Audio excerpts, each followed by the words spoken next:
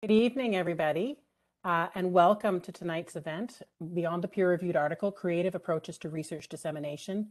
My name is Sonia Boone. I am a professor in the Department of Gender Studies here at Memorial University, and I'm acting director of the Nexus Centre for Humanities and Social Sciences Research here. It's a real thrill to be hosting this panel, and I'm delighted you've been able to join us. We are recording this event, and if all tech works out, it will be hosted on the Nexus Centre's YouTube channel. I wanted to start by acknowledging the territory in which we gather as the ancestral homelands of the Beothuk, and the island of Newfoundland as the ancestral homelands of the Mi'kmaq and the Beothuk. I also want to recognize the Inuit of Nunatsiavut and Nunatuavut, and the Innu of Nitassinan and their ancestors as the original people of Labrador. We strive for respectful relationships with all the peoples of this province as we search for collective healing and true reconciliation and honor this beautiful land together. Tonight's event is the result of one of my enduring passions, which is to expand and extend the terrain of what constitutes research. And yet it's not just about my personal passions as much as I'd like it to be. It's also about the politics of research more broadly speaking. What counts as research and who counts as a researcher, and what universities value in their faculty and in their students. Overwhelmingly, universities value and prize peer-reviewed articles as the pinnacle of research output. The peer-reviewed article is seen as the gold standard. It is what is most valued in tenure, promotion, and indeed prize and award decisions. But it's not the only way to disseminate research. Universities, and our university included, love to share stories about researchers doing cool things. Researchers like the four panelists we have here today, who found podcasting networks, write memoirs, novels, work with filmmakers, write op-eds, other forms of journalism, work with artists, and more. These folks and others are doing amazing things. And universities are increasingly interested, as they should be, in celebrating the ways that researchers share their research in more publicly engaged ways. That is, for and with communities beyond the so-called ivory tower. But as much as these kinds of ventures are leveraged towards university branding and university promotion, they're not necessarily as well recognized as valuable in terms of career progress. They're seen as add-ons, while the main focus remains the peer-reviewed article. We might also look to important university discussions about decolonization and indigenization, and about conversations about equity, diversity, and inclusion, which are not just happening here, but across the country. Because to be truly meaningful, those conversations must interrogate some of the core philosophical questions at the heart of the university. What does it mean to know? And what does it mean not to know? Who do we count as a knower and why? And who have we not counted as knowers and why? What do we count as research and why? And what don't we count as research and why? Rethinking what universities value and reward in terms of research outputs must be part of those conversations. So the peer-reviewed article is part of the scholarly landscape. It always will be. And in some instances, it's absolutely the best way to share research. But it's premised on very specific ways of understanding what constitutes research and what it means to share that work. What if the peer-reviewed article is inadequate to the research stories we want to tell? What if that model, which has become the gold standard, actually undermines the work researchers want to do and the commitments they may hold to community? What if, in its form and history, it perpetuates the very exclusions that universities are seeking to undo? What if it actively erases the kinds of stories that need to be told? So how can we tell different stories, and how can institutions value those different stories? And what might it mean to move away from the peer-reviewed article as the single gold standard upon which so many decisions are made? I'm really excited to introduce you to our four panelists. They're all experts in their various fields, and each one of them is a star in their own right. Together, they're incredible. None of them had previously met before our tech rehearsal last week, but within the first 10 minutes, they were on fire. They spoke with passion and exuberance. They were interested in listening and in learning, but also in having conversations. We laughed a lot. It was the best kind of tangle of words, ideas, and personalities, and I know you're in for a treat tonight. So to give you a sense of how the evening's going to proceed, I'm going to share formal bios of our panelists and introduce some others who are important to tonight's event.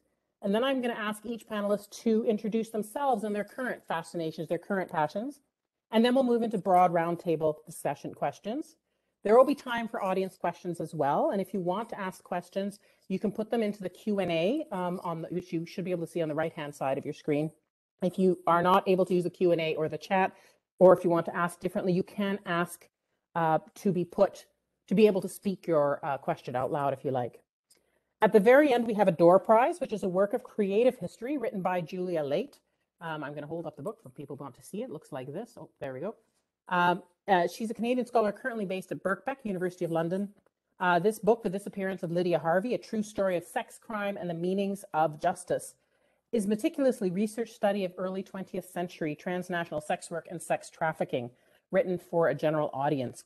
I can tell you as someone who's read the book that it's an engrossing work and very, very interesting work as well.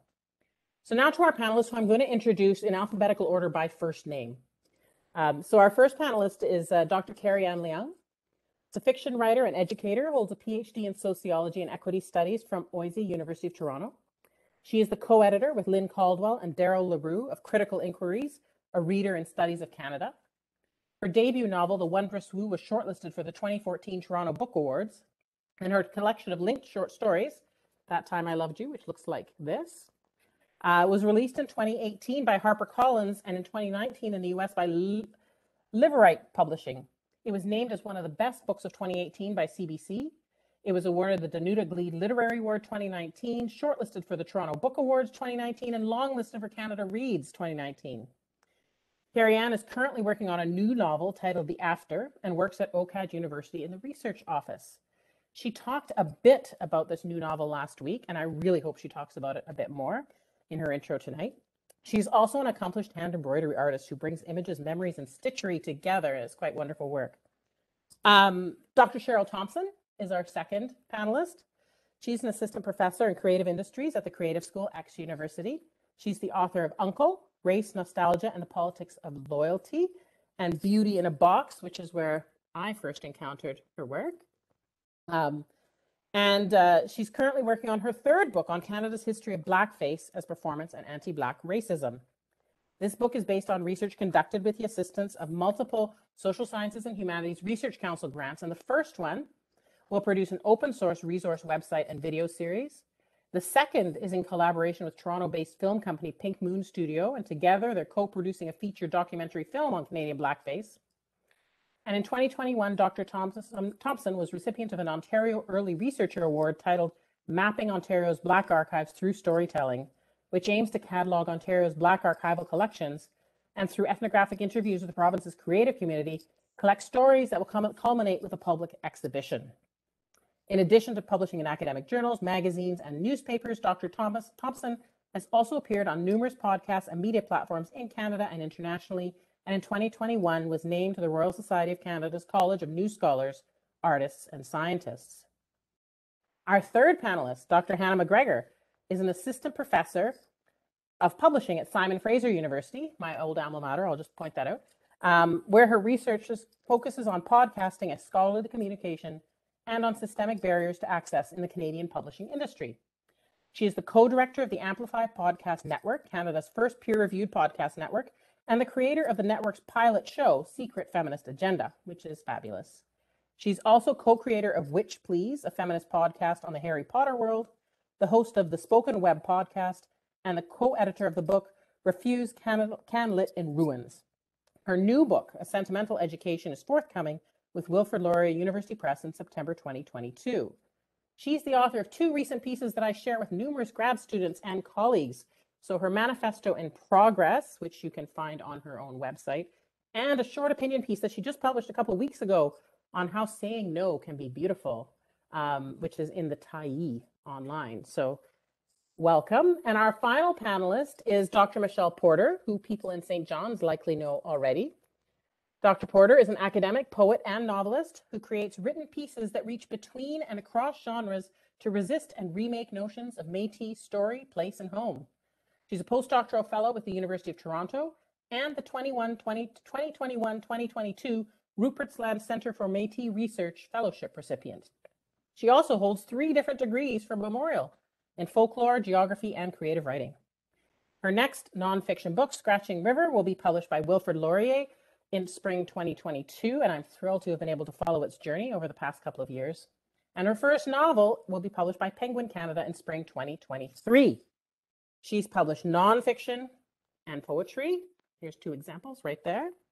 And individual pieces. as well. She's a citizen of the Métis Nation and a member of the Manitoba Métis Federation. I also want to introduce 4 others who are integral to tonight's event, our 2 ASL interpreters, Heather Crane and Sheila Keats. Our star behind the scenes tech person and one of Nexus Centre graduate assistant, Shannon Fraser. Shannon didn't want to be a star, but we wouldn't be having this event if she hadn't put this together online like this. Our second star grad assistant, Cheryl Thompson, who will be live tweeting tonight's event. And for those who are Twitterly inclined, the hashtags that we're using are hashtag Research Week 21 and hashtag Creative Approaches. I wanted to continue by inviting each research participant to share a bit about their current research fascinations, projects, and/or processes in about 5 minutes each, if that works for you. Why don't I go reverse alphabetical by first name order? How does that work for you? Which would mean that I would start with Michelle. So. All right.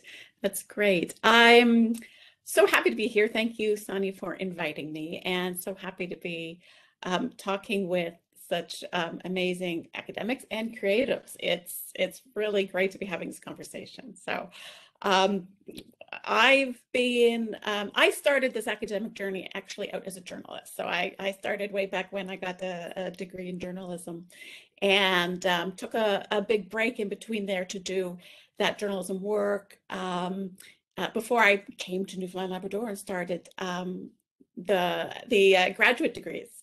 So right now I'm a postdoctoral fellow at University of Toronto, working with Dr. Jennifer Adiz, who's on a couple of topics in Métis studies, one of them being Métis women's leadership, and looking at some of those hidden stories, some of those silenced narratives about women's role in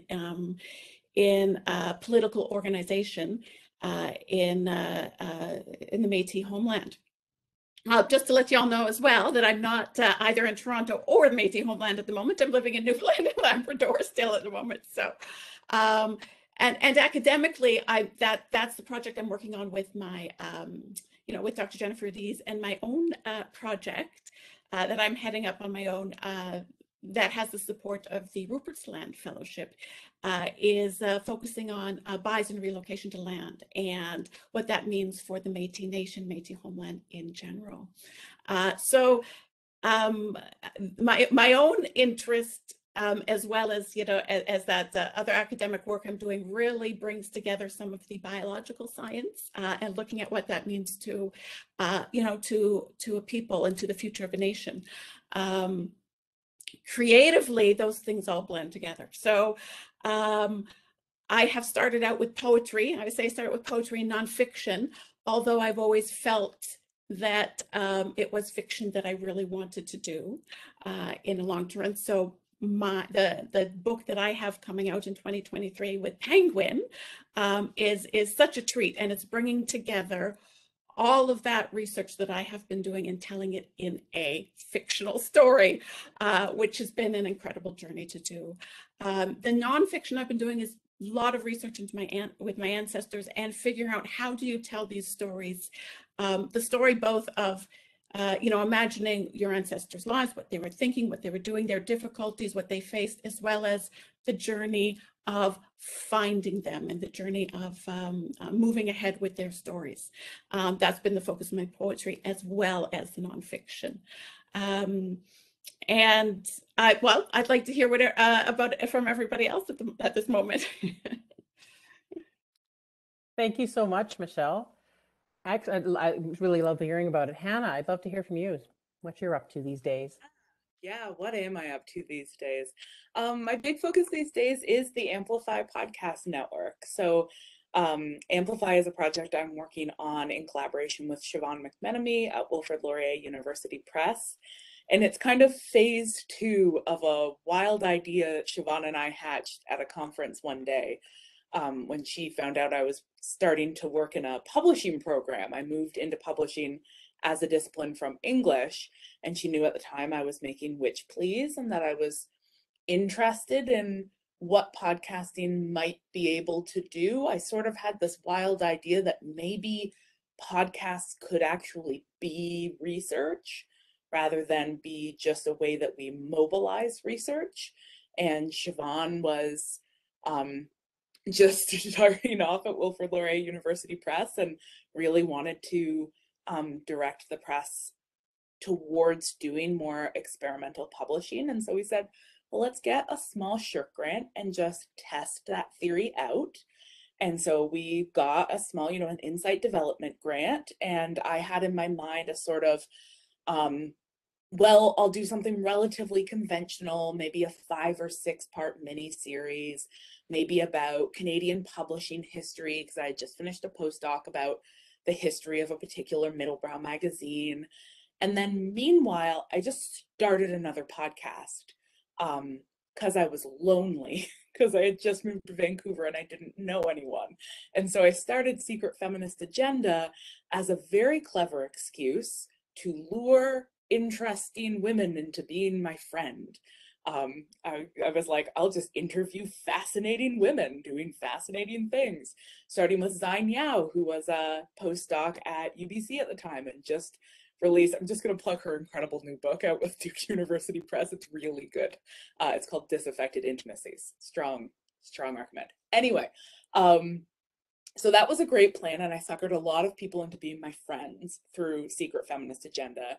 But maybe like 6 months into making the podcast, I wrote to Siobhan to pitch what I thought our pilot scholarly podcast would be. And Siobhan said, I thought Secret Feminist Agenda was your scholarly podcast. And I was like, no, Siobhan, that's not scholarly.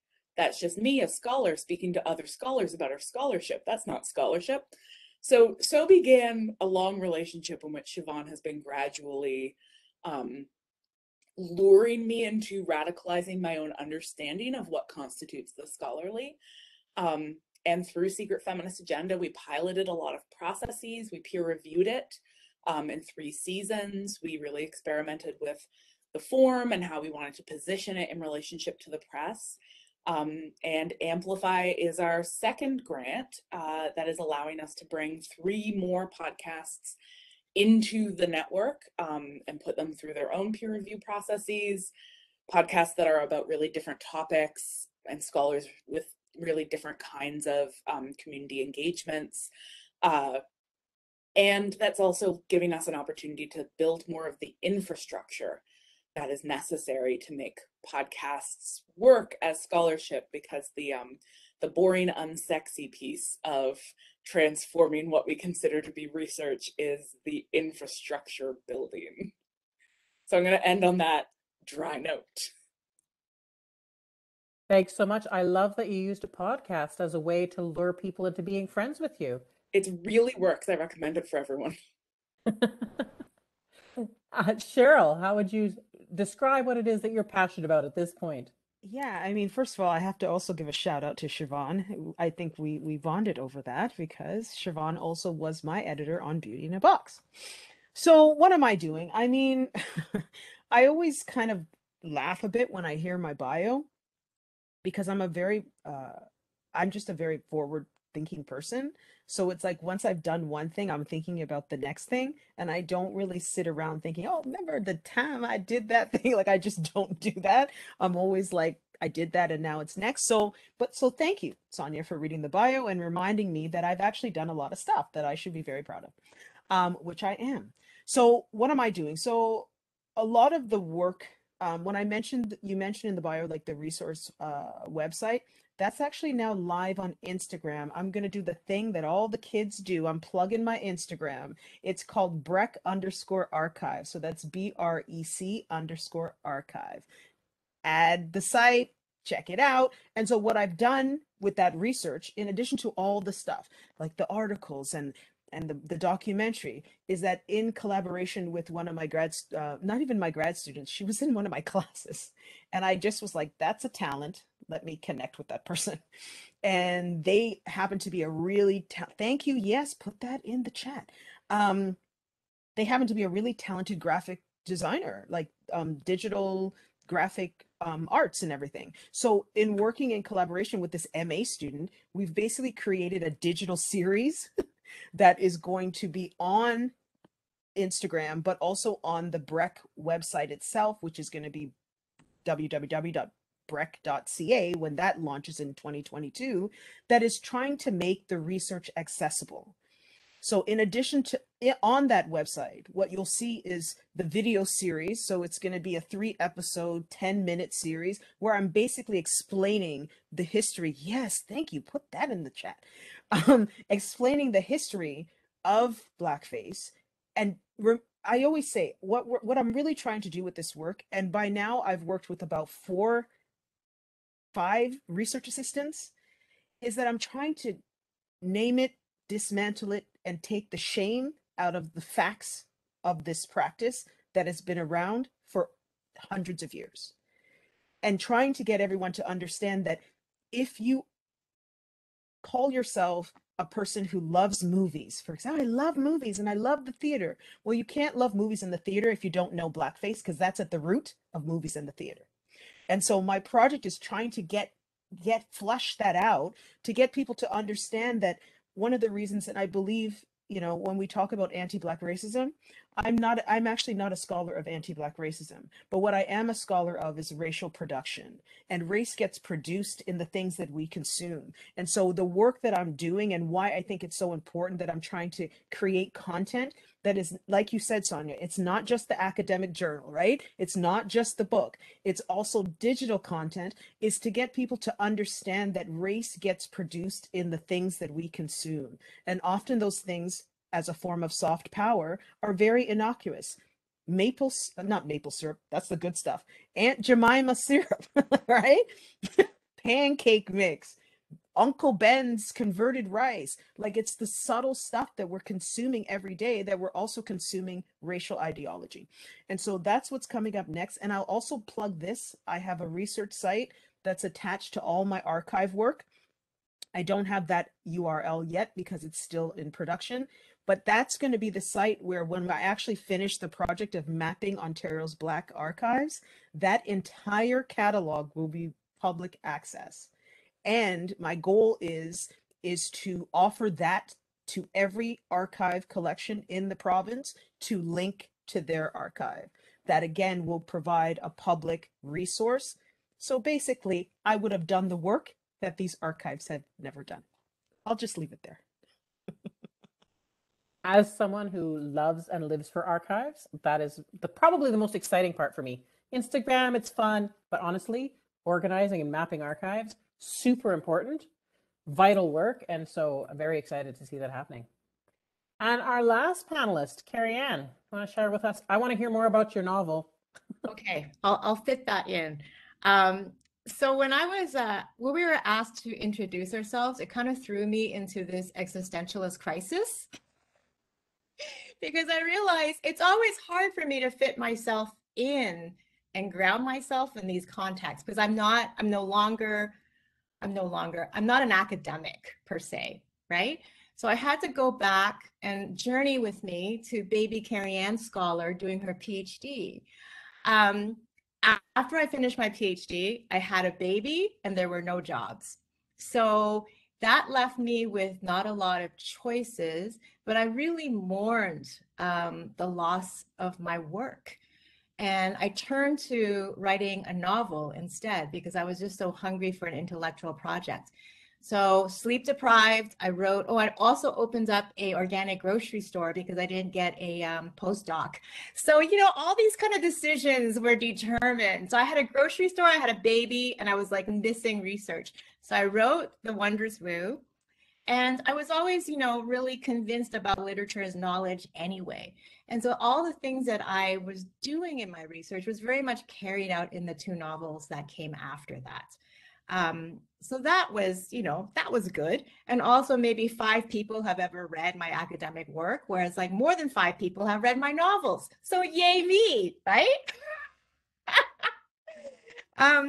So since then, like I kind of run the parameter of academia. Like I have been adjunct, I have been an administrator, I'm a writer in residence at 3 different universities.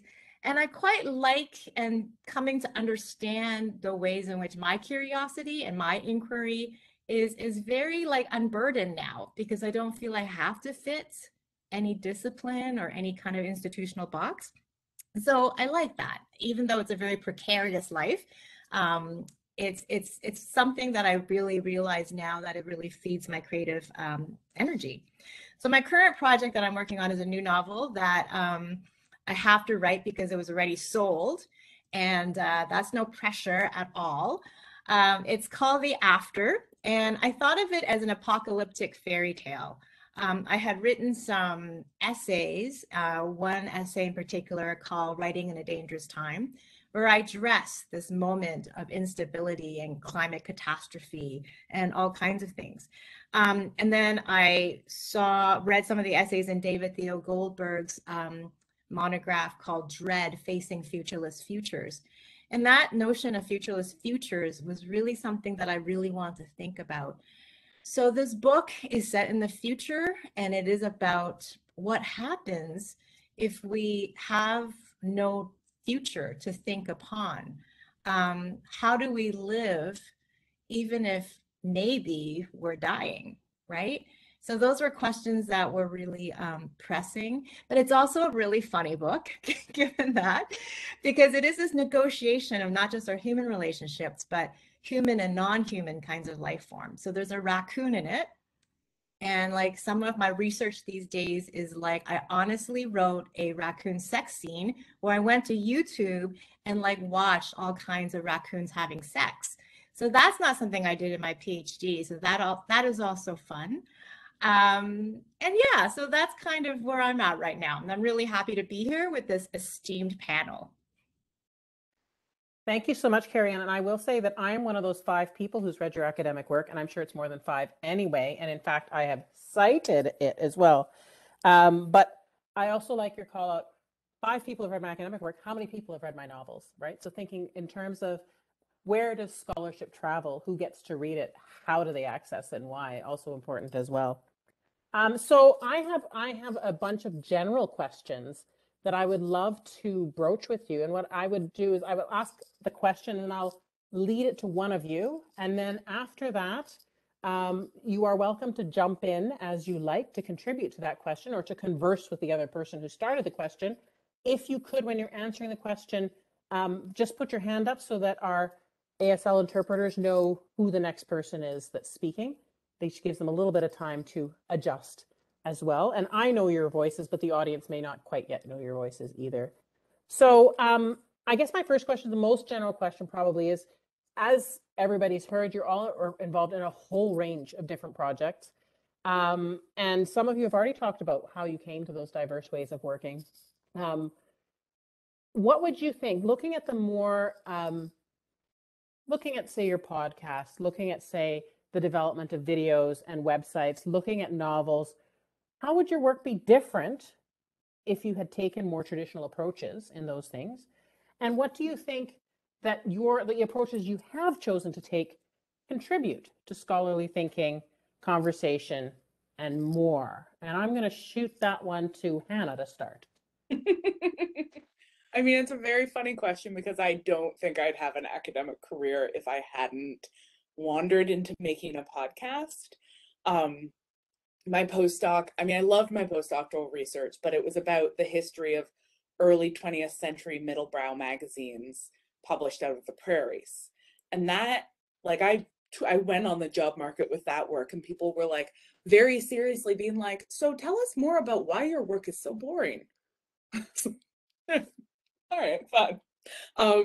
But I just, I started Witch Please with a friend, largely because, not unlike how Carrianne was talking about, having a baby and opening an organic grocery store, we were like, well, there's no jobs. And so the attempt to like take a traditional career route seems very silly because it mostly requires you to do extraordinarily boring things.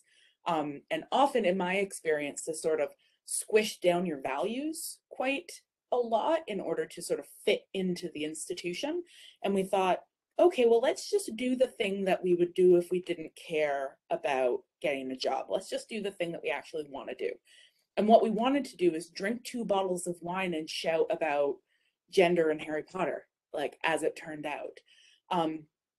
And what that did for me is like some very real things, in the sense of it opened out to me the fact that there is a significant audience for scholarly work when it is offered in mediums that people can actually access, and in mediums that invite people into conversation and that take seriously the things that people care about. So that was a sort of revelation to me. I'd always assumed, being a literature scholar, that my work was for 5 people tops if I was lucky. And so that was kind of surprising to make a podcast and find out that actually lots more people wanted to talk about like how you read. And I hadn't realized that. But I also realized that doing work that is values first rather than career first is deeply joyful for me. And that, considering the profound precarity of academia, it made a lot more sense to do work that felt good and joyful and felt like it was putting the kinds of things into the world I wanted to, than to do work that was constraining and conservative, in the hopes of a career that wasn't particularly likely anyway. So podcasting kind of radicalized me, I guess, is what I'm saying. That's awesome. Anybody else want to contribute to that question? How would your work be different? Because we've got Hannah who says, well, I wouldn't even be an academic without it. Cheryl. Yeah, I mean, I think for me, it's like, before I became an academic, I actually worked professionally for about 8 years in 3 different fields. And one of those fields, I was a financial reporter for a newswire service that was essentially they were early digital platform, like pre-Bloomberg kind of thing. Like they were literally doing work. So this was like the mid 2000s or so. And I think that's probably where it came from, for me to have this itch to always create digital content, knowing how it can circulate, and how when you create that digital content, it also never really goes away. I think my ego was looking for permanency, if I just could be honest with you. Whereas, the academic writing, and I should be clear, I still do academic writing. I still publish probably 2 or 3 peer-reviewed journal articles a year. So I'm still able to do that.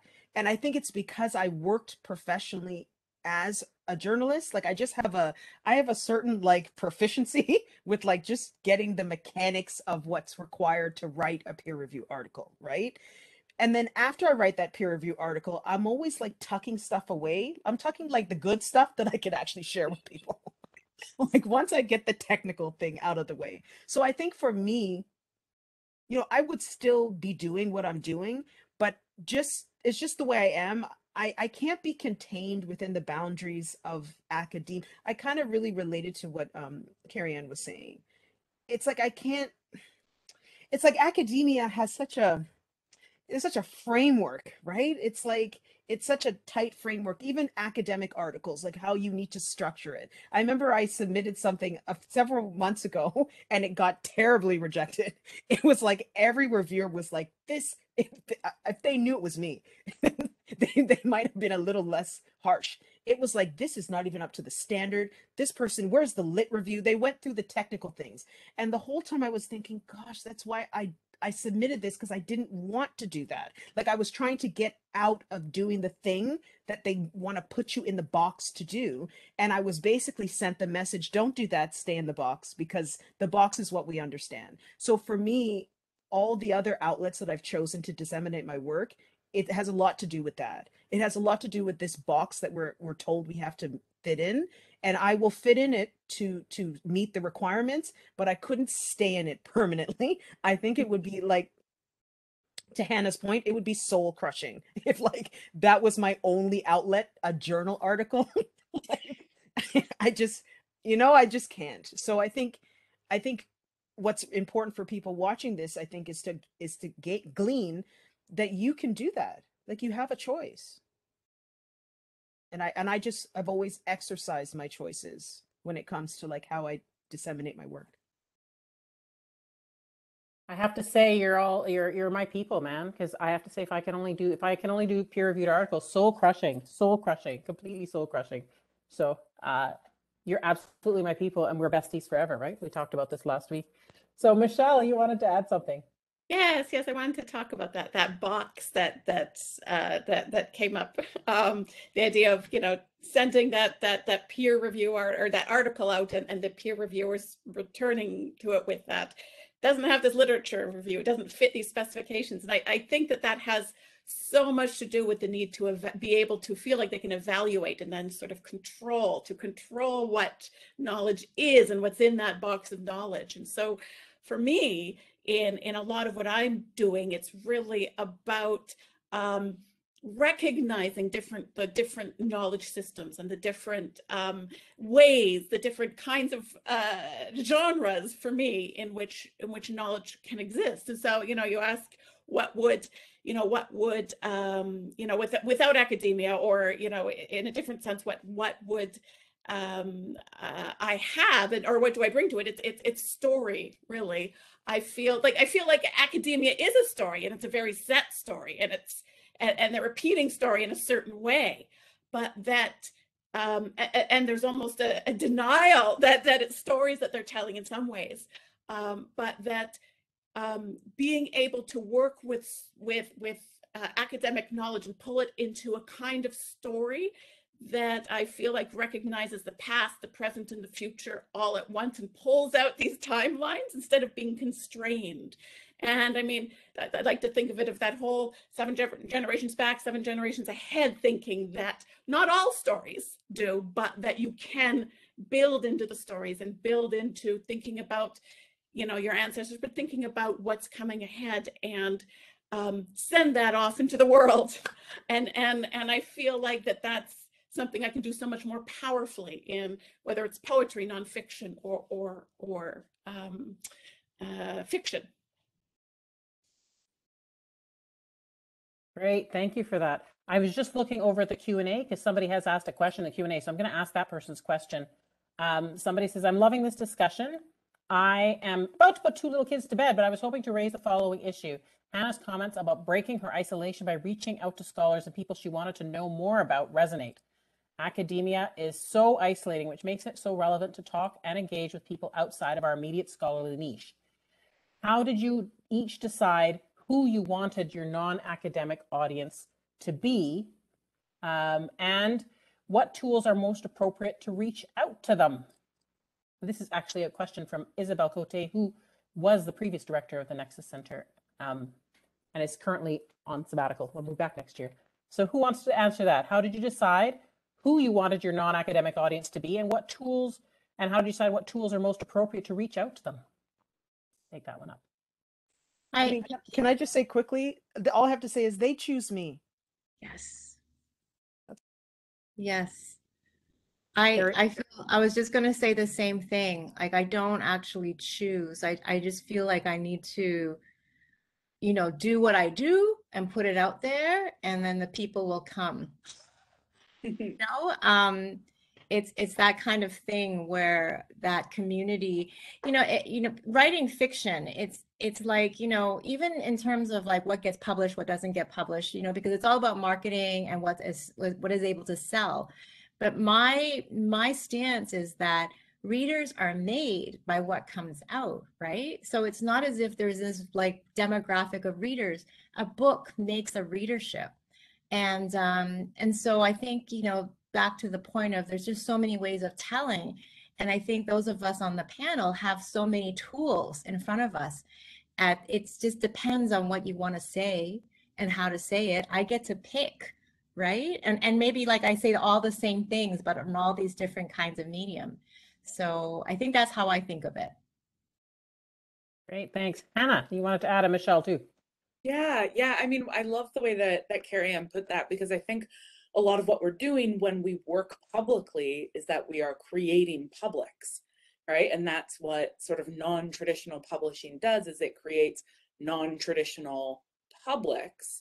And there's a beautiful long history of that in publishing, right? Zine making is about counter publishing and creating the space for these counter publics. And you know, podcasting does that, poetry does that, storytelling does that, videos do that. Like, you know, we're all sort of building the space for these publics.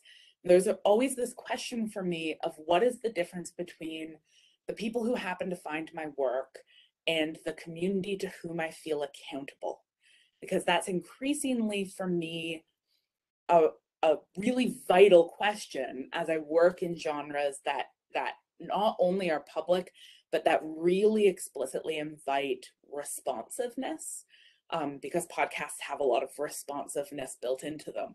And like increasingly, like with Which Please, half our guests these days are former listeners, and like horrifyingly, it's not horrifying, it's awesome and I'm lucky, but increasingly also our guests are people who started listening to our podcast when they were students and who are now professors and are like, oh yeah, your podcast shaped my sense of what a scholar can be, which made me feel happy and old at the same time. But distinguishing between the people who happen to find the work and the people who, when they respond to the work, I am accountable to them because I'm accountable for how my work moves in the world is a decision. So it's like, it's not like I'm finding my people, but I am developing a sense of who I answer to as part of that process. That's a really interesting way of putting it. And you're right when you started, when you said, when we work publicly, we create publics. And in that sense, you're also thinking actively about what that process is like.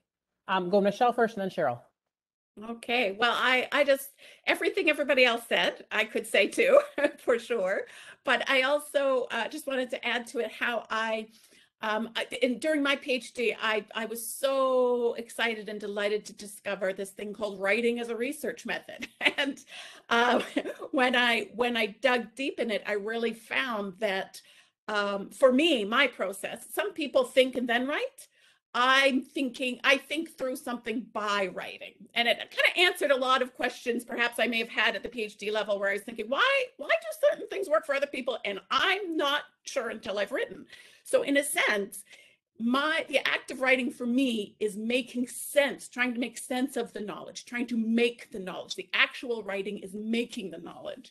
And in some ways, I'm writing what it is that I might have wanted to read on that topic and in that way. And as for the tools, to me, I mean, it just depends on how you're wanting to play with the knowledge, however you're framing it.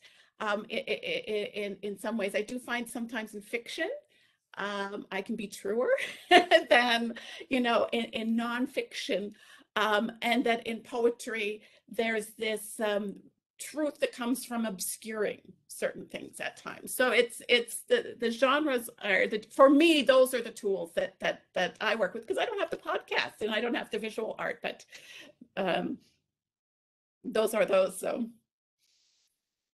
Thank you for that. I am also someone who thinks through writing, and outlines don't make sense to me for an awfully long time, because I first have to write the whole thing and then this is how it works. So Cheryl, you had a Yeah, I mean, for me, a lot of my journey has been just through discovery. Like when I went to McGill to do my PhD, I knew that the topic was beauty culture. Like that actually never changed.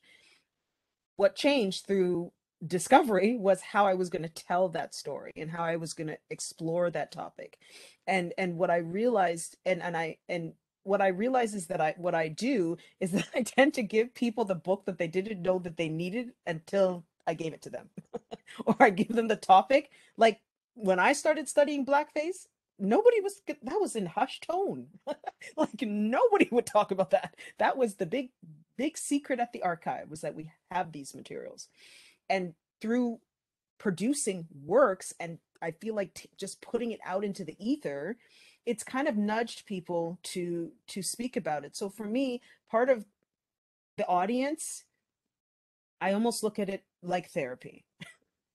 When you share your story of whatever it is, you're actually freeing someone else to share their story that could be connected. And so and it's kind of very ironic for me because when I was an undergrad, I minored, well, I say I minored in psychology, but I was 1 credit short. So technically I didn't get the minor. But I was very interested in psychology, and I thought it was something that I might want to pursue, right? And I never really did. And understand, I also have an undergraduate degree in criminology. So I also thought I was going to go like kind of in the legal, I think I wanted to be a lawyer, that I was going to be like, and then CSI came out. So then I thought, oh, naturally I'm going to be like a forensic investigator. And here we are 20 years later. And if I don't essentially do that, but with history and culture and objects and the visual culture, right? I'm basically everything I said I wanted to do, like taking those 2 fields of psychology and forensics, I've just through discovery managed to implement them into something else. And I think that's what people have to realize. Take what you're interested in and then think about how you can discover things around you that just interest you. You don't have to give up anything, is what I'm saying. Often people think as they go through the academic journey, they have to just, like, if you're really interested in science, but then you end up going into art history, somehow you have to give up the science. Actually, you don't. There's a whole visual culture of science that you can now take and use your art history knowledge and science and bring it together. So I think that's what I've learned to do. And I think when you learn to do that, you get out of this idea of what academia is, because actually I don't know what academia is. I only know the academia that I live in, and it's very nice. Thank you for that, Cheryl. And actually your point that you made there, when you share, you free others to share their stories as well. When you share, and it makes me think, we're just in one of my classes, we're reading Mona El-Tahawi's 7 Necessary Sins for Women and Girls. And that's one of the things she says too. If I share my story, and she does the hashtags and social media. If I share my story, I make room for other people to feel comfortable sharing their stories as well. So very important aspect there. We have another question from Amy Richards, who says, one of the things I don't like about an academic career is this idea of marketing yourself, so that the more articles you publish, the more grants you get funded for, etc., and the higher your marketability. Is the same true, oops, everything slid up this way. Is the same true with how you all engage with scholarship? Do you feel that pressure in terms of marketing yourself, in terms of pushing for grants, that kind of thing? How do you feel about that? I'm going to take that one on.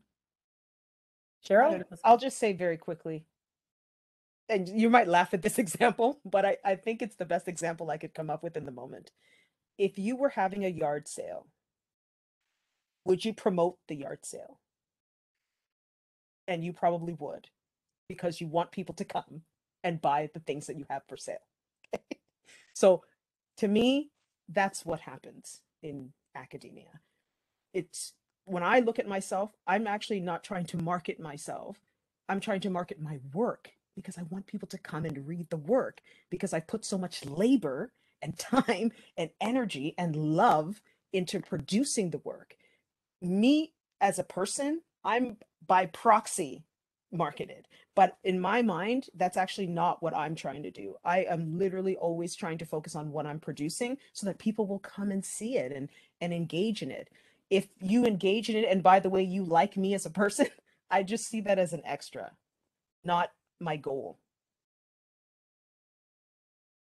Michelle?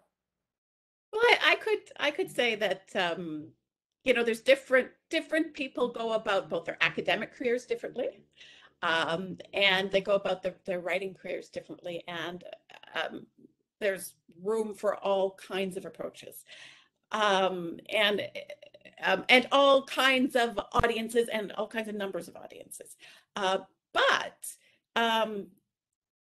depending on how a person balances their academic and their writing career, you can do different things. If you get an agent, if you get with a publisher who does marketing, it's not something that you have to, you know, as you build up a career, it's not something that you have to take on your own. You can get a lot of support for it. As somebody who's probably not as comfortable with the idea of, you know, putting a bunch of marketing into things. However, because I write books, that's something that the publisher does take on and or support people. So there's lots of different ways to get all that stuff out there. And in my experience, I would have felt that, the jostling for, academic article space is very different than, let's say, come read my book. Come read my, my story or my nonfiction book or the novel that I've written. I will say, Michelle, when you said I'm not comfortable with this, if you ever want to find out what's happening in Michelle's world, you follow her partner, because he posts when she's got exciting things on the go. How did I find out that Michelle had a book deal? I found out because I follow him too.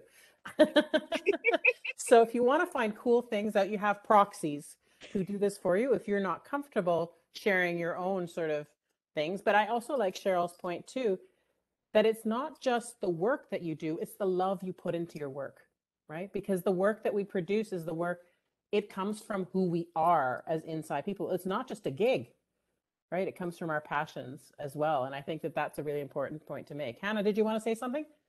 Yeah, I'm just trying to formulate it in my head because I'm thinking about like trade versus scholarly publishing and this thing we do in scholarship where once the article has been accepted, you immediately forget it ever happened. You're just like, cool, article is done, dead to me now, moving on, right? Whereas like your publisher probably, even if they don't want you to do the marketing, they would like you to remember your book exists for a little while. Maybe tell some people about it, maybe do a reading. So there is this sense that like when you're doing non-traditional work, you're like a little bit more engaged in the circulation of it. And I know for some scholars I've talked to that they find that idea really off-putting because it does feel like branding yourself, marketing yourself, putting yourself out there. And some people I think have rightly pointed out that if we get too reductive about how impact equals importance with public scholarship, that becomes its own kind of slippery slope into, as I always say, Jordan Peterson being the most important scholar working in Canada.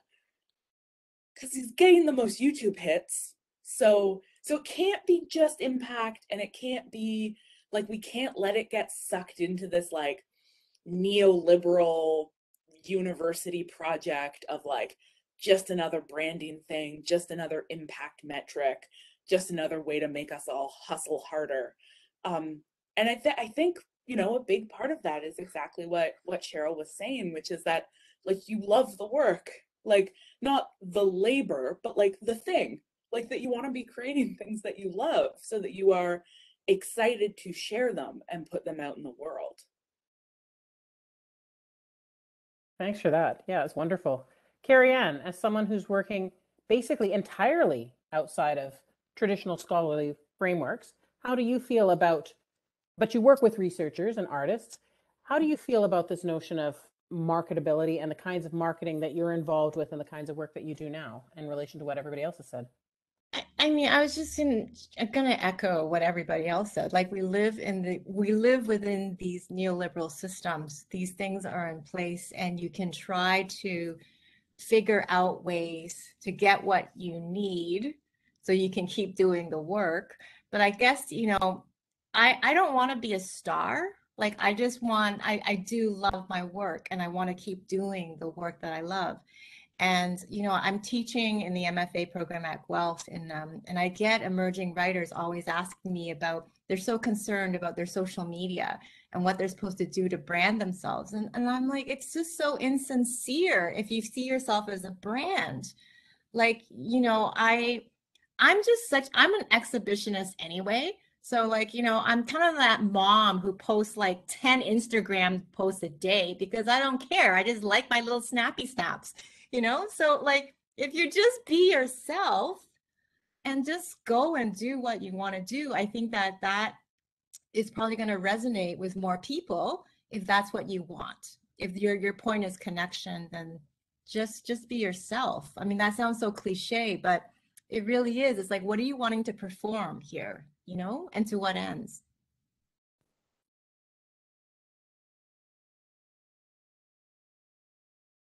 Cheryl and then Michelle, sorry. Yeah, I totally agree with that. Like, for myself, I cannot tell you how, when I've had some people who are like, oh, Cheryl, you're a rock star. Can we unpack rock star? Okay. Like, what does that even mean? It's like, first of all, if I'm a rock star, am I a white man wearing tight jeans with long hair in 1987? Because that's my image of rock star, right? Like Def Leppard is what you're referring me to, and I got a problem with that. And I keep thinking to myself, why don't you ever call me an inspiration? Because that's how I view myself. Why don't you call me a role model? Right? Instead, you're calling me a star. And so I actually think sometimes what happens is that we get these labels put on us when we get a public profile. And that's not who I am. I'm actually the same person I was when I started at McGill University in 2009. Okay.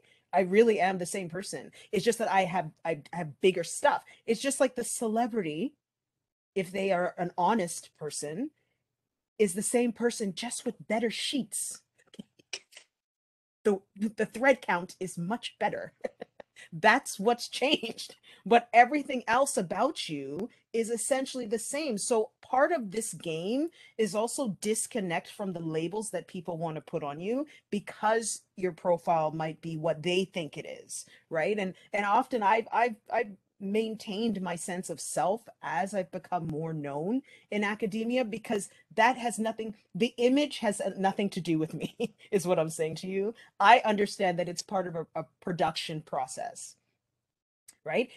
To all the points that have been made, publishers need to sell books, so they need to promote you. They need to create a little image for you. And every time you give a talk, just like this one, you get a nice little headshot, and then there's a bio that gets read, and then they have the social media going. So you get created into an image. That doesn't mean that you have to absorb that as part of your identity. And I think that's a healthy distance to have from the public self and your private self. I think, Cheryl, you've gone from garage sales on one end to high thread count on the other, and occupying a space that is that vast, really, in terms of how others construct you and how you understand yourself, right from the garage sale, which may have high thread count sheets for all you know, or the celebrity with a high thread count is quite fantastic. Michelle, you wanted to say something. Yeah. Yeah. I've been thinking about I mean, she talked about the public self and the private self, but I think the academic self and the creative self. And each of us here seems to have different relationships with academia and with the creative. And it struck me that because I've just got my first novel book deal, and I have that wonderful book with Wilfrid Laurier coming out just in the spring, so I'm kind of just emerging in a bigger way as a creative person, that it's the first time I've been experiencing this bigger divide in the bio I'm giving in different places. So who am I in this one place, and how do I play my academic? In some bios, academics are at the bottom if they're even mentioned, and in other bios, the academics is the first thing. So for me, I'm negotiating now this space between the creative and the academic in my life. That's really sometimes it's comfortable, but sometimes I'm trying to figure it out. And maybe I have a question for all of you. How are you each negotiating those spaces? If you want to answer that. Dive in, Hannah.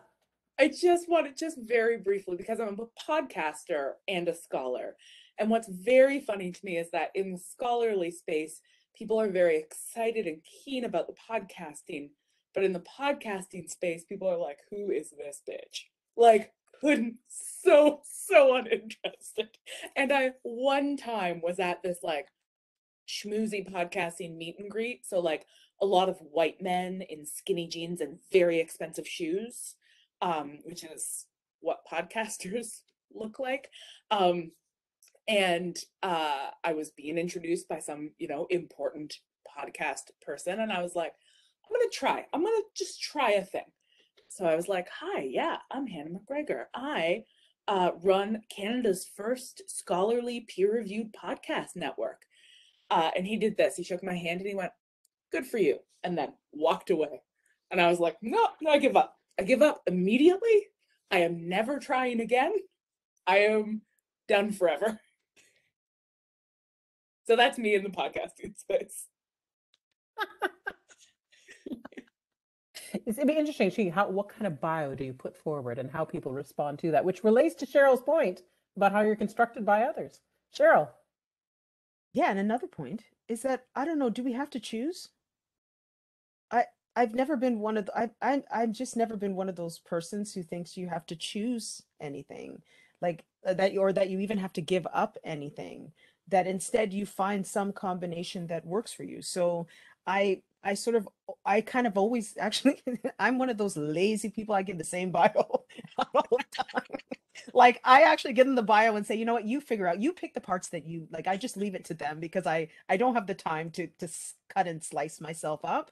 And lo and behold, often that it's true. It's like what gets presented will be different every time. Like they will pick the parts that they think is relevant to whatever it is. But I've just never felt like I had to deny any part of my bio, except I rarely tell anyone that I was a claims adjuster. Like I don't put that into the bio. It just doesn't seem relevant anymore. You just So added it. yeah. So that claims adjusting, no, that doesn't work for the grant. But I do tend to, everything I've done in my scholarly work, even the non-academic stuff, I just kind of put it all in and say, decide, like you know, and that's my own choice in doing that. Recognize that what I'm basically saying is that I'm allowing someone else to produce my image for whatever it is that they need me for. So that is me giving them that power, and I'm okay with it. But it only works when you're okay with it. And I think it's just about people being okay with what they're willing to give up, and also being okay with maybe other people molding you into something. And if you're not okay with that, then set a boundary and say, well, actually, this is how I want to be presented. So part of this is actually just speaking up for yourself and feeling like you have agency in the process as you become more known through the works that you're doing. Carrianne. This is why your question of introducing ourselves threw me into the existentialist angst, because it's, I don't see it as a big convergence, but being a fiction writer and being an academic seems to throw other people, into confusion. And so, I'm mostly just known as a writer now. And that's sad to me, because it's like if I hadn't done the PhD, I may not have gotten to the fiction, right? So, but they don't see those connections in the one body that I live, which is a very seamless experience, actually. So I think, yeah, you can't really, I'll use different bios for different reasons because I have to. Like, I'm going to go to a literary festival. They're not going to care about my academic work, but they may think it's kind of weird that I have a PhD. And then they'll ask me questions about it so that they can make sense of me, right? Whereas academics are like, they tell me all the time, oh my God, I just really wanted to be a fiction writer and I ended up as an academic, which is hilarious, right? Because it's like, you can do all of it. So yeah, I get that, but it's also, I also have, what Cheryl is saying, that you can't also control how people read you as your body or your work, actually, right? And so I'm not so concerned about those things anymore. I just kind of show up and just go, blah, this is me. I love your point that you make there, that, some people don't see the relevance of the PhD in relation to the literature, but you say yourself, if you hadn't done the PhD, you may not have become the writer that you are now. So thinking about how those various elements of who we are as researchers and as creatives and how they inform one another. So for example, for myself, my background is in classical music. I would not be the researcher that I am without the fact that I'm always thinking of the fact that I'm a flute player first. Like that's just first, it's always there. It informs how I see everything, right? We've got a whole bunch of questions and comments in the Q&A. I'm going to see one person has to leave, and so I just wanted to share their comment, which is, this is our dean right now, Dr. Elsa Craig, who says, thank you to the panelists for this invigorating discussion. I'm sorry I'm not able to stay, but I wanted to let you know how valuable I find this discussion to be. Thank you, all of you. I'm going to move one up from there, which is that one person says here, and I think you're all working with students in different sorts of ways, or at least three of you are. One person says, this is Jack Camp says, those of you who work with students, how has your work, interest, and awareness of creative methods of scholarly communication impacted what content you put on a syllabus and the sorts of projects you assign, or what possibilities do you see opening up for students in how you shape their educational experiences? Who wants to start with that one?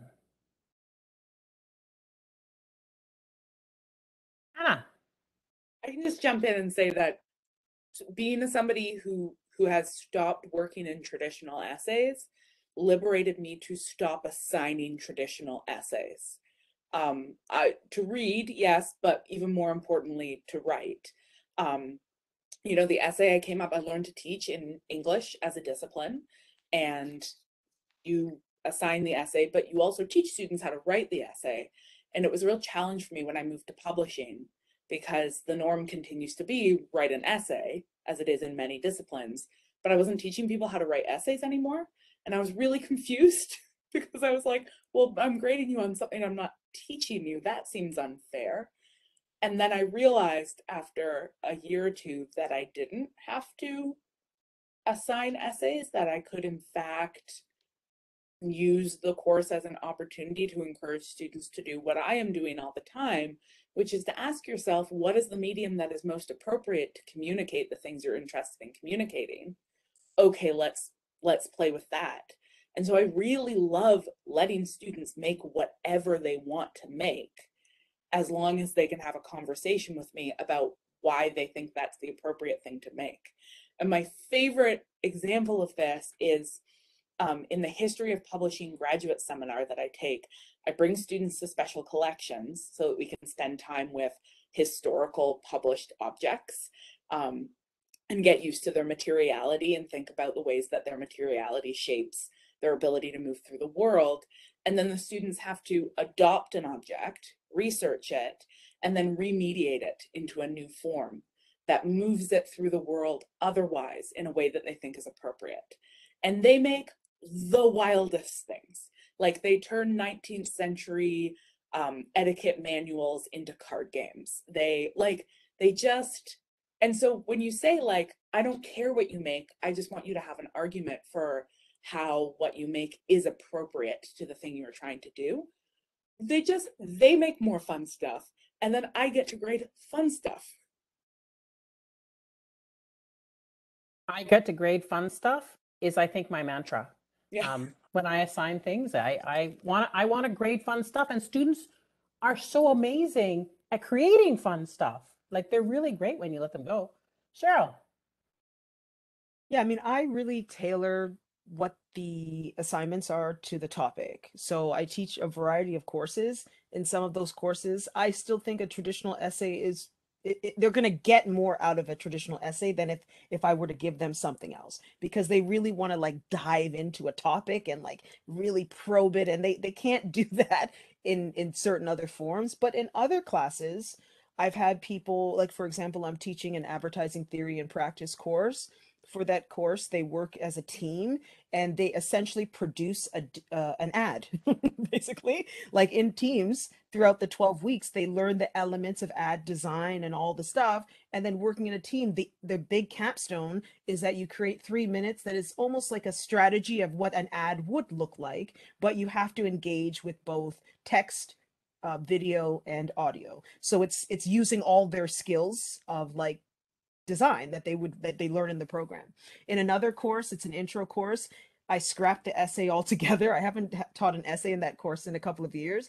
And what they do is they do directed paraphrases, where I basically say, here are all the concepts you've learned weeks 1 through 9. Pick 5 of these concepts and paraphrase to an audience, and you have a list of audiences to pick from. So I'm basically training them how to absorb information, relay it back, and then gear it toward a specific type of people, to know that not everybody's going to receive information the same way. And what I've learned in being creative in course design and assignments is that when you do that, everything in the course makes sense. When you just do the cookie cutter, to Hannah's point, every class it's an essay, it's like, but does it make sense in this class? For example, one of my courses in the winter semester, yeah, there is no essay. Actually, there's no essay, there's no midterm, there's no final. They just have a series of assignments that are actually related to something. And I just think, you know, professors have to kind of stop being lazy, because I think some of this is just, as we would say in my culture, lazy man work that we need to really stop doing and put some effort into the creativity of course design, to use that word, because I think courses you could be really creative with how you teach. And even though pedagogy seems so structural, to go, you know, Carrianne, you know more about this being at Orsay, but it's like pedagogy seems so like, just pedantic. The truth is it could be very creative. You could look at it like a painter who has a canvas. Like, that's how I look at course design. And I think I wish more young grad students, as they came through the cycle, were being taught to think about course design in that way. Thank you so much for that. And I'm thinking too of just how it is that thinking your assignment around audiences, I think, is really important, because you do tell a concept, and to say you have to tell that to a bunch of 10-year-olds, very different from how you would tell it in other ways. We had a collaborative blog for one of my courses once, and one student discovered halfway through term that her grandmother and all her grandmother's bridge friends in Nova Scotia were reading the blog every week as well. And then they actually changed their writing because they imagined it wasn't just this amorphous sort of generic people out there. It was grandma and grandma's bridge friends who were reading this feminist blog, which changed how they approached it. So thinking about that is great. Carrianne, did you want to add anything to that? I teach fiction now. And what I do is I insert sociology into teaching craft. So I'm doing it the other way. I'm teaching a course right now on decolonial fiction. So I approach the text like I would approach Canada, is that how do you decolonize this text?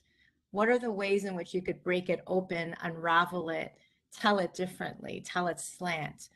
How do you undo the very thing that it's supposed to be? So I assign theory because I just think, you know, craft is one thing, the elements of craft as we know them in conventional, you know, Eurocentric novels, but also then we read a whole bunch of other, you know, Indigenous and racialized writers and really study the ways in which they're really making ruptures in the form, right? So that's kind of how, see, again, it's like, to me, it's my convergence of nothing is wasted. Everything makes sense to me in one place. And so that also guides my pedagogy. So you're creating sociologists by stealth in some sort of way. Michelle, did you want to add anything to this conversation? Well, I'm not teaching at the moment, but I have been teaching journalism classes actually, and I found them to be a little bit, a couple of academic classes here or there earlier, but when I went in to teach journalism classes, those students were so radically different, and some of my approach ended up, I think, echoing what Carrianne has to say, is that, you know, these students were so hungry to go out in the world right away in a way that isn't always mirrored in all the academic students you may have, depending on how the class is made up. And I'm speaking undergraduate here. And so I was bringing in, okay, here are some research methods that are helpful.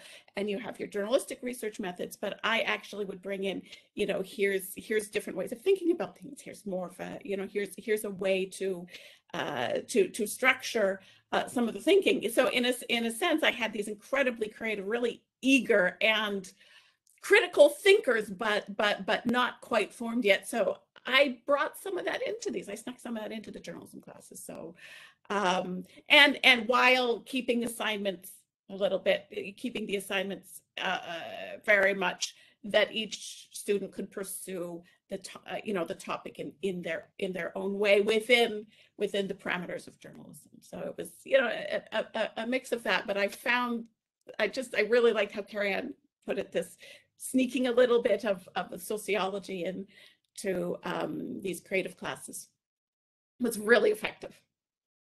I like how all of you are basically finding ways to weave different things together. It isn't ever just one thing. They come together. Different parts of you coalesce also in your pedagogies as the way through. I've got a question from John Sandlos, who says, sometimes I worry that podcasts, films, blogs, and magazine articles I've done still reach roughly the same academic audience as my peer-reviewed work. Does the public engagement work really reach the public? I'm going to direct that. I'm going to start that with Hannah because you do the most, perhaps the most obviously public work as a podcaster. Yeah, it's definitely reaching a public for sure. And not all of it and not all in the same way. That's part of it, right? So I have made 3 podcasts. One of them is like a co-hosted sort of chat style podcast about Harry Potter. That reaches the largest audience because it takes a form that is already well established within the world of podcasting. It takes up a topic that has significant interest and engagement from non-academic audiences, and all of the norms around how we publish it and promote it come from the world of podcasting. So it's often scholarly in content, but in terms of all of the ways we are thinking about making it and reaching audiences, we are following the logics of podcasting. Secret Feminist Agenda had a smaller audience because it was a more clearly scholarly project in a lot of ways. It still was reaching non-academics, but a lot of those non-academics came from Witch Please to Secret Feminist Agenda. That's often how they arrived at it. And then the Spoken Web podcast, has the smallest audience of those because it is really explicitly associated with a particular research project. And so it is generally reaching the people who are already interested in that research project. I don't consider one of those projects to be more successful than another because they are doing different kinds of work and they are reaching different kinds of publics, and not all publics are the same size or the same shape. But one of the big takeaways for me is that if you really do want to reach people who are not academics, you can't take traditional academic work and try to just shove it into other forms. You've got to actually really understand and embrace how those forms work and what people want in those forms. Yeah. I love that notion of that the publics are different. They're not necessarily more or less important. They're just very different. And also this notion that the work has to shape itself in conjunction with the form that you choose to create for it. Cheryl, it looked like you wanted to say something about this. Oh, no, but I will say something since you called on me. I think, with me, I've heard from people from so many far and wide places that said that I read your work. I'm like, really? In Germany? Like in English? So you just never know. For me, I just don't try to control the public. I put the work out there, it circulates, and then whoever it is. But I think to the question, it's the idea that you've maybe done some tracking and you've noticed that it's kind of the same people who seem to be, catching on to what you're doing. And I think, well, maybe is that okay? I feel like we live in a time where everyone they're obsessed with growing their audience and like audience outreach. And what if it's the same 10 people? At least they're loyal, right? They're coming back. Live for those 10 people, feed those 10 people, and then satisfy with that. Like, that's how I see it. Like, it doesn't always have to keep growing and growing and growing. And at the same time, however, if growth is a concern for you, with the 10 people, please encourage them to tell 10 other people.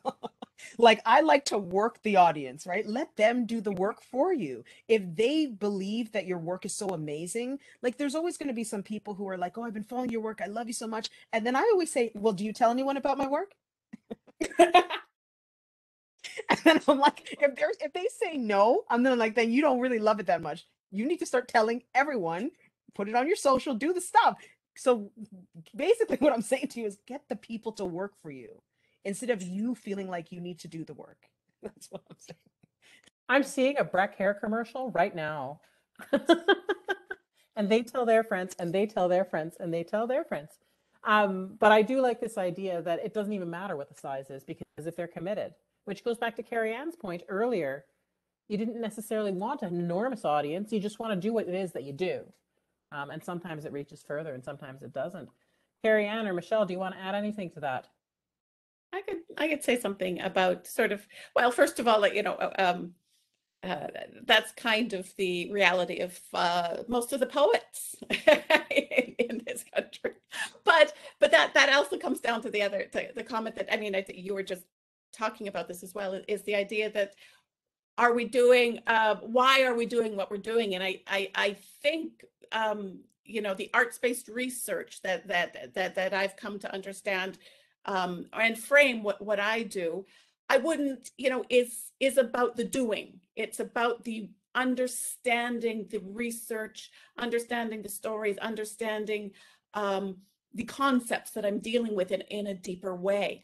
So I wouldn't necessarily frame it as knowledge mobilization. I feel like that is looking for the audience for something there, but this creative engagement I have is its own process for me, and I would do it regardless of it getting a large audience or a small one, as long as it got the audience that it really resonated with.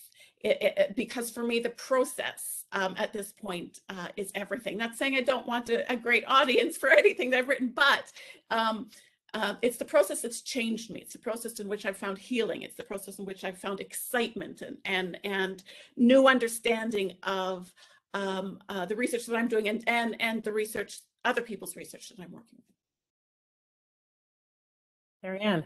Just to echo Michelle, I think even if it's the same 10 people following you around different forms, the different forms may be able to introduce a different kind of engagement, a different kind of conversation or language to talk about the thing, right?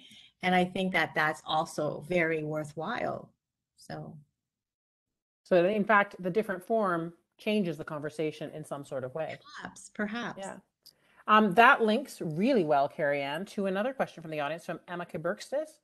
I love seeing so many people with such a range of skills and interests, and I'm just curious, how do you choose what to focus on? How do you choose on which medium to present it? Peer-reviewed journal versus podcast versus novel?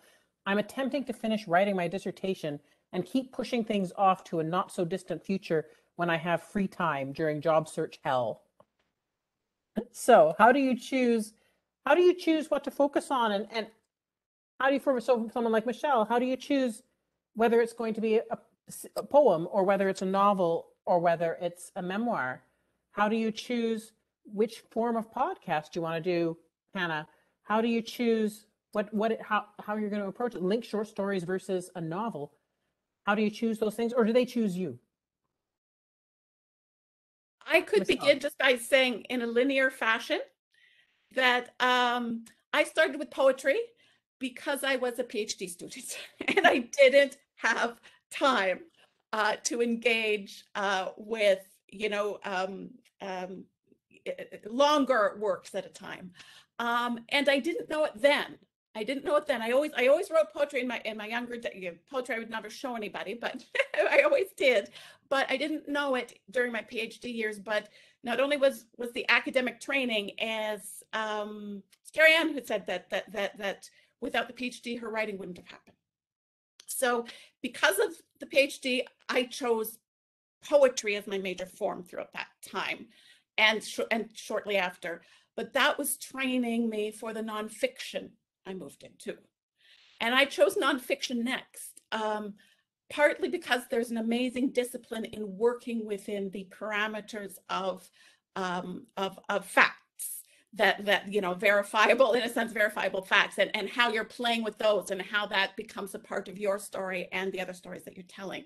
So but also I was telling those in short spurts. So again, that was a lot of younger kids, fractured time, and an ability to sit in that and not be as immersed as I'm finding I need to be for the novel.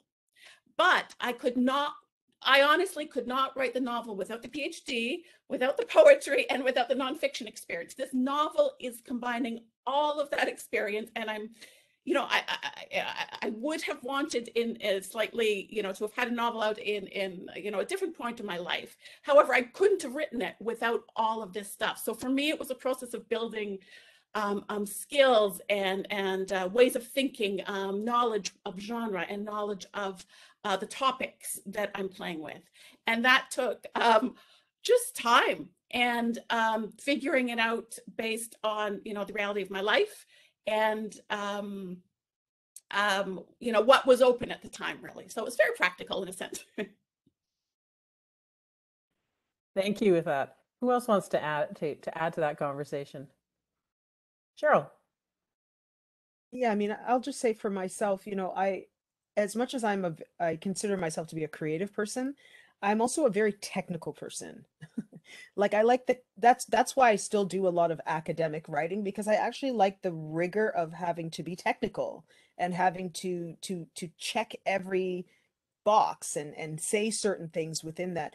But what I also realize is that with the technical writing part of it, the creativity is how to put yourself, your authentic self, into that technical frame. And so if people read my work, which, you know, people have read my work, and if it's an academic article, Beauty in a Box is an academic book, Uncle is a nonfiction book. They're kind of like, it's like almost the same. It's like it all kind of feels a bit the same, even though the form is a little bit different. And it's because I found a way to find my voice. So the form really doesn't matter. I could take up painting and they'd be like, this is just like Beauty in a Box. It's like, actually, it's a painting. So it's not. But because the form is irrelevant to me. It like, I don't even think of it. I think of my authentic voice. I think of the technical things that I like about writing and creating anything. And then I actually think of the best, for me, the form that it takes is really thinking about dissemination. Like, what's the best way to get this idea out? And sometimes you need an academic article to really give that full story. Like, I need 30 pages to tell you this topic. Basically, I can't do this in a 2-minute video. It's just too surface. Whereas certain things, I'm like, you know what? This would actually be a really great op-ed, because I just have a one-track opinion that I want to give, and I don't have anything else to say about it. So it really is about, at the end of all that, the different forms, for me, it's about that authentic voice. And once you find your voice, I feel like I almost look at Maya Angelou, you know, like Maya Angelou, think about all the things she did. She danced, she sang, it was fiction, nonfiction, she was an actor, she was a public speaker, like she did all these things, but Maya Angelou was in every single one of those elements, right? And you could see her in it, and she wasn't pretending. So I think that, to me, is part of the journey of not just being an academic, but being anyone who produces something for public consumption. I love that that idea of saying that your voice has to be present. However it is, whatever form it takes, your voice has to be, finding your voice as part of it. And now we've moved from the stuff you've written, your high thread count, to what's on your wall, the art that's on your wall. We've got your whole house by the end of this. We'll have your whole house decorated, which is excellent. Carrianne and Hannah, did you want to add anything to this? I forgot the question even. So I'm just like, I'm just rolling with this. I love it. I think the story tells me how to tell it, you know, and to me, I think a lot of it is story, whether it comes, you know, whether it's academic or it's fiction or it's nonfiction, even like the stitching that I started to do, which is visual, it's a story. And God, I wish I was a dancer. Like, if I could do my life again, that would be part of my repertoire for sure.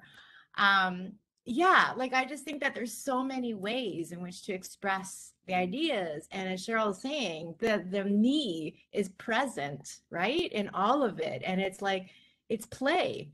It's playing. And I love it. So I love the idea of play and centering play, because what you've all talked about, you've talked about joy, you've talked about love, you've talked about passion, you've talked about play. And those are really quite wonderful ways to think about the work that it is that we do, whether we do it as quote unquote traditionally scholarly, or if we move outside of that box. Hannah, do you want to add anything? Yeah, I was just thinking that I tried so many other approaches before I found podcasting. And so part of it was the willingness to experiment, to just be like, I'm just going to try a bunch of stuff. And like take up, I took up a lot of opportunities. I went to the Digital Humanities Summer Institute like 6 times.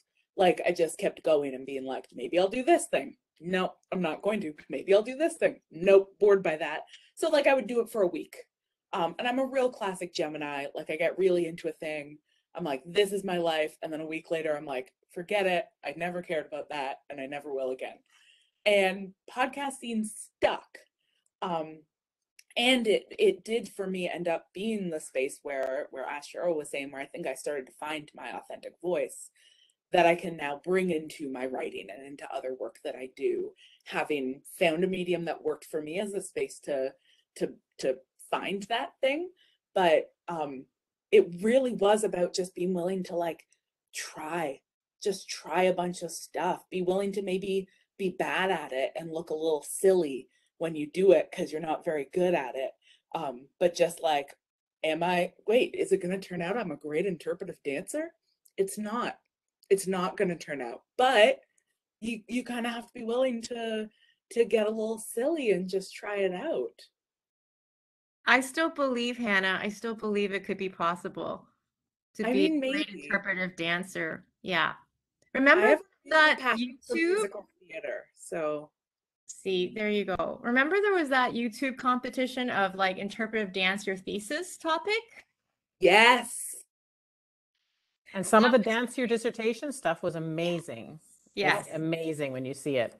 I've just had Shannon say, hey, why don't we do the draw now and then continue the conversation? How do you guys feel about that? We do the draw now for the book prize, and then we'll continue the conversation, because there is definitely one other question I definitely want to ask you all before we go anyway. But so we're going to do the draw now, and Shannon is going to do that. She was writing down the names of who was all present. So I'm going to leave it to her. She might have sent me a chat that I didn't see on this, but we'll see if she gets herself going for that. So it's for this, and whoever we draw will be able to contact via email and mail it to them if they're not in town, for the people that aren't in town.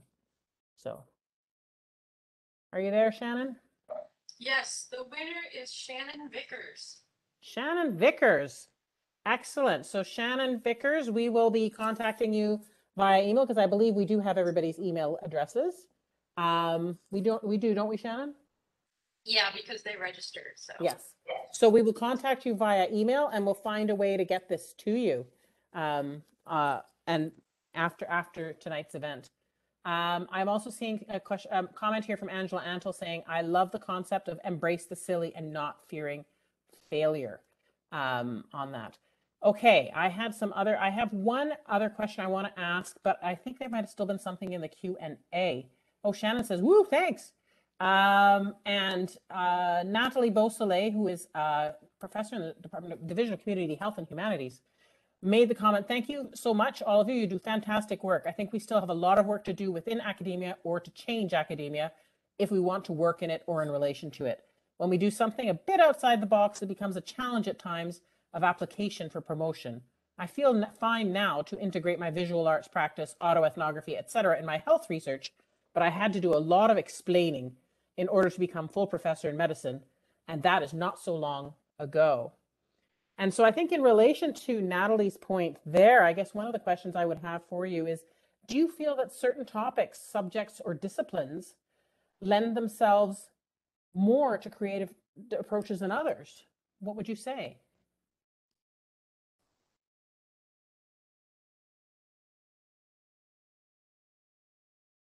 I'm just going to say yes. Yes. I mean, it doesn't hurt that I am faculty at the creative school. I mean, like, that pretty much opens the door for me to do. I could become a clown, and they would say, look how she's interpreting beauty through clown. I could do anything because I'm in that rubric. And to be quite honest with you, that is what attracted me to the job in the first place, because I had been a sessional instructor at traditional universities, teaching in traditional departments. And every time, believe me, there's a lot of history departments who remember me because I had applied for every history job I could, and I never got even a long list. Okay. Now they're thinking, oh, dang it, but you missed the boat. And why? Because I didn't fit. because a lot of these disciplines, they still have very rigid criteria for what qualifies as being quote unquote a historian, a sociologist, even in English, very rigid. And so I think, but at the same time, the students are desiring to reimagine a lot of those disciplines. And it's like right now, to Natalie's point, I actually think the university is at a juncture where bottom up, they're asking for a lot of change, not just in terms of quote unquote EDI, whatever that means, but literally in terms of the very concept of thought and knowledge and why you're in university in the first place is actually being brought to the table. That young people are really thinking, not just what is the point of this degree to get a job, but what is actually the point of learning this topic at this moment in time? Like, what is it actually, what are we even contributing to the world? Forget getting a job. And I think paradoxically, you have academic departments that are still like, yeah, let's get the tenure file. Like, it just seems so, it's like it's disconnected.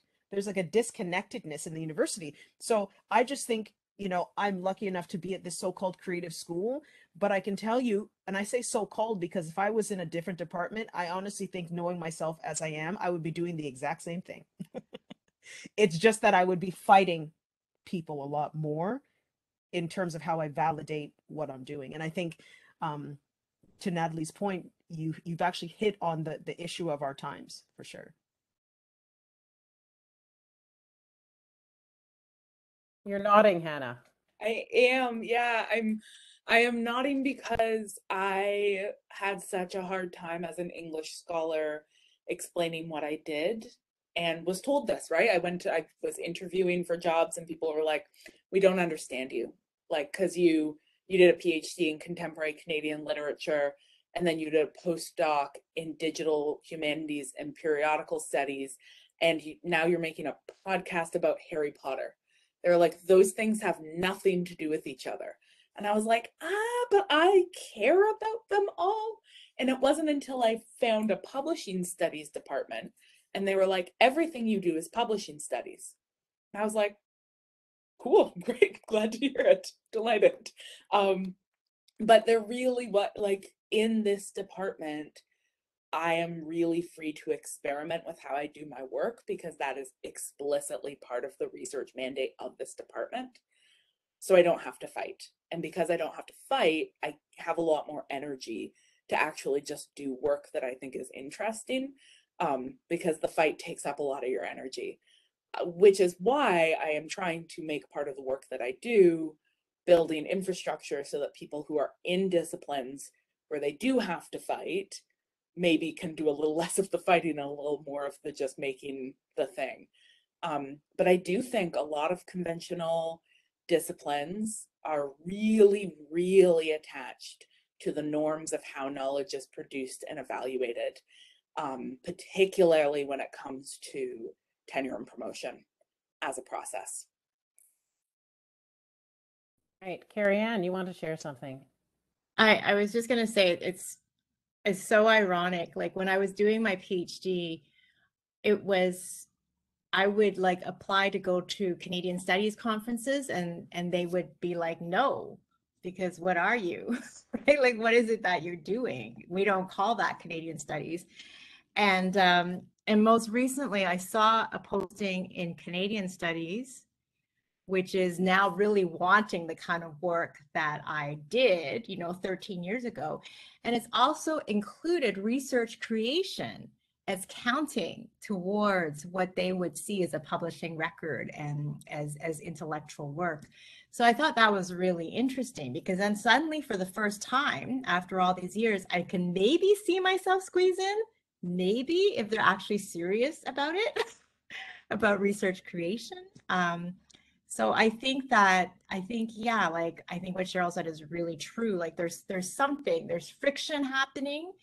There is something that is happening that we may see shifts, hopefully, because we need it, right? Yeah. Michelle. Yeah, I just want to say that I'm seeing the change as well. And I'm seeing it right now as you know, the postdoctoral work I've been able to do, which I have been able to combine arts creation, arts-based research with supporting traditional research as well.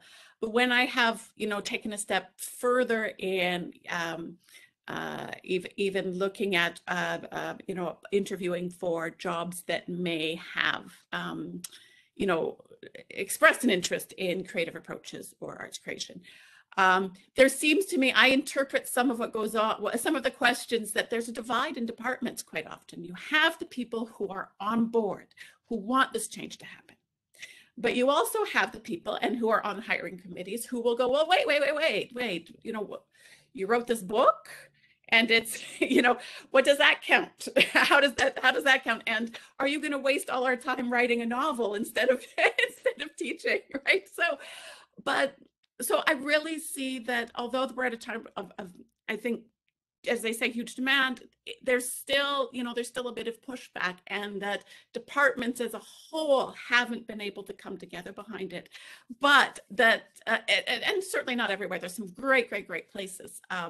But that, you know, it's a struggle in some places still. It's a struggle between how do we evaluate, how do we control, how do we know that this person is doing, you know, this work that we can approve of, and you know, having that, just trusting that creative work and knowing that the creative work is that knowledge system in itself. I like your point there around how do we evaluate, how do we control, which I think Cheryl brought up that point earlier around evaluation and control. I'm not going to ask the rigor question because I hate the rigor question. So I'm not going to ask a question about rigor. Hannah, you wanted to say something, and then I've got one last final lightning round after that. Just one real small note on top of that. I'm going through the tenure process right now, and I have to say that the more of us who do this, like this weird work, the easier it is for junior scholars to do this, because there's more people to write tenure letters for you. So it's like really worthwhile for all of us to keep doing the weird stuff, because we, in a very real way, because of the structure of academia, we build capacity the more we do it. A very important point. Absolutely. The more those of us who are already in spaces can create spaces for others to come after us is very, very important. My last lightning round is that I'm sure there are people, and I know there are people listening thinking it's all fabulous, but how do I get started? I want to get involved with this kind of stuff. What would you say to a researcher who really wants to stretch beyond their usual boundaries about how to start? They're not quite sure how to do it. But also, what would you say to the creative practitioner who says, actually, I want to build more research into my work and I want to work more with, quote unquote, more traditional research? So we're at 8:45 now. So I guess that gives you like 2.5 minutes each to come up with what you would say to someone who says, I want to do this stuff, but I don't know where to begin. Cheryl. I'll be very brief because I actually get approached about this all the time. Like, I have a lot of creative people, like, I really want to get into academia, and vice versa. Academics who say, you know, I want to be really creative. And what I say to them is, just do it. Like, what do you want from me? Like, I can't tell you what your practice should be. Just do something. I say that because the reason why people are paralyzed is because they think there's some magic formula or there's some secret handshake or something. It's like, there is a secret handshake. There's no secret handshake. And if it is, it's anti-Black, because I don't know what it is. Okay. That's my story. But it's true. It's like, just do it. Last thing I'll say in my last minute, if you go to a group of 5-year-olds and you give them some crayons, you don't have to explain to them what they need to do with the crayons. They just start making stuff. And I think we need to channel our inner 5-year-old and just start making stuff. And to Hannah's point, some of it will be really bad, and that's okay. So it's circle back to what we've been saying about play, taking chances, risk, also reinventing your sense of self, that maybe if you see yourself as one thing, when you start playing through the process, you might become something else, and being okay with that something else. A lot of times people are afraid of being an artist because they think an artist looks like this, whatever that is. Just lean in and have some fun. Thank you. Who wants to go next? Michelle and Hannah. Right, I just wanted to say, actually, build upon what Cheryl said, and say, be willing to make yourself uncomfortable. Go to spaces that make you uncomfortable. So for the artists looking to add research, go to places where researchers, academics, people who aren't writers, but who are doing other things. Go to places where they're at, listen to them talk, audit a class, interact with them. But for the academic wanting to start, again, that's also go into the, pick up a writer's workshop. A lot of academics work really well with other people and really get excited with being with other people. So work alone, but today, so take a little workshop, take a weekend workshop, bring your research with you, find out what excites that writer at the workshop about what you're doing, because sometimes you're so deep in it, you don't see the exciting part of it. But another writer or another artist will go, wow, that's amazing. And then you'll know where to start. Great, thank you with that. Hannah. I mean, yes to everything everybody else has said. And also what I'm going to say is start small. I think as academics, we have a tendency sometimes not only to want everything we do to be perfect right out the gate, which is I think what Cheryl was pointing to, that like, tell me how to do it so I get it right and don't look silly. Like, too bad, you part of the deal of this is you gotta get it wrong and look silly sometimes. But also it's like, okay, I'm gonna do a podcast. So step one, apply for a shirk grant. Like, nah, dude, step one, just make something. Just try something. And like, maybe take like an article you published recently and try to make a zine out of it. Or take the book that you're working on and try to make a like 1-minute podcast episode about it. Like, just play and keep it small and keep it, experimental for a while as you figure out like what is fun for you and what sort of fits the shape of the kinds of things you're trying to say. You don't have to start with a insight grant. Famous words to another mantra to live by. You don't have to start with an insight grant. Very important. Carrianne. I want that on a t-shirt. You should be walking around with that. Who do you think you are? You don't start with a shirt grant.